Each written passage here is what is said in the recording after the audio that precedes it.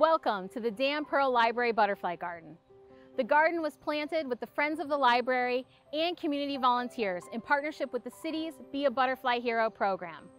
It's one of more than 200 wildlife-friendly gardens planted throughout the city that helped Sunrise become certified as a community wildlife habitat through the National Wildlife Federation. It's really easy to create a habitat in any size garden. The first must-have is a water source. So like us, wildlife need clean drinking water to survive. Luckily, here at the library, there are lakes on both sides of the building. But if your garden space is not near a canal, a lake, or a pond, you could put in a butterfly puddling station or a bird bath. The second must-have is a food source. Planting Florida native plants is the best way to provide food to wildlife.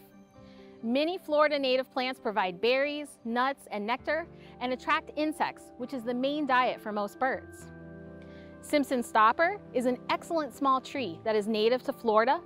It blooms fragrant white flowers and bright orange berries, providing food sources for butterflies and birds.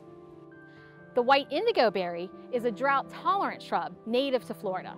The plant provides good cover and berries for birds, and the white flowers provide nectar for butterflies. Butterflies are going to be attracted to flowers, so plant different colors and types of flowering plants that bloom different times of the year, or Florida-friendly plants that bloom all year, like blue plumbago, porterweed, and firebush.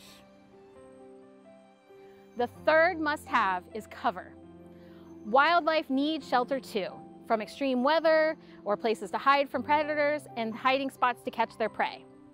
Shrubs, ground covers, and brush or rock piles can provide good cover. Firebush is a Florida native and low-maintenance plant. It can be pruned to keep it as a shrub at 5 to 8 feet, making it perfect to provide a safe space for wildlife. Also, its bright red flowers attract hummingbirds and butterflies, including the zebra longwing, the official state butterfly of Florida. The firebush also has berries that different songbirds like to eat. Fakahatchee grass is an evergreen and an extremely easy plant to grow. It forms a round clump of grass that is dense and provides coverage for small wildlife. The fourth must-have is a place to raise young. If you have a large or medium-sized shade tree in your yard, it can provide a great nesting place for birds. For butterflies, you'll want to plant what is called larval host plants. These are the plants where butterflies will lay their eggs and that their caterpillars will eat. Bahama cassia is the native host plant for the cloudless sulfur, orange-bared sulfur, and sleepy orange butterflies. The plant also has beautiful yellow blooms. Coontie is Florida's only native cycad. It resembles a small palm, is drought-resistant, and easy to maintain. Coontie is the host plant for the rare Atala butterfly. Milkweed is a must-have for any butterfly garden. Here we have both tropical milkweed and swamp milkweed, a Florida native.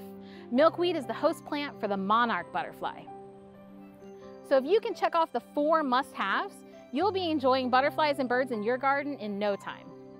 So remember, the purpose of a butterfly or wildlife-friendly garden is to provide for local wildlife. So it's really important to do it sustainably by not using chemical pesticides or fertilizers, creating natural spaces with native plants, laying mulch to retain moisture, conserving drinking water by installing a rain barrel, and starting composting, or just leaving leaves where they fall. You can download the Library Garden Plant List and get links to other helpful resources on our Sunrise Be a Butterfly Hero webpage. So get outside and start gardening, and thank you for thinking good and green.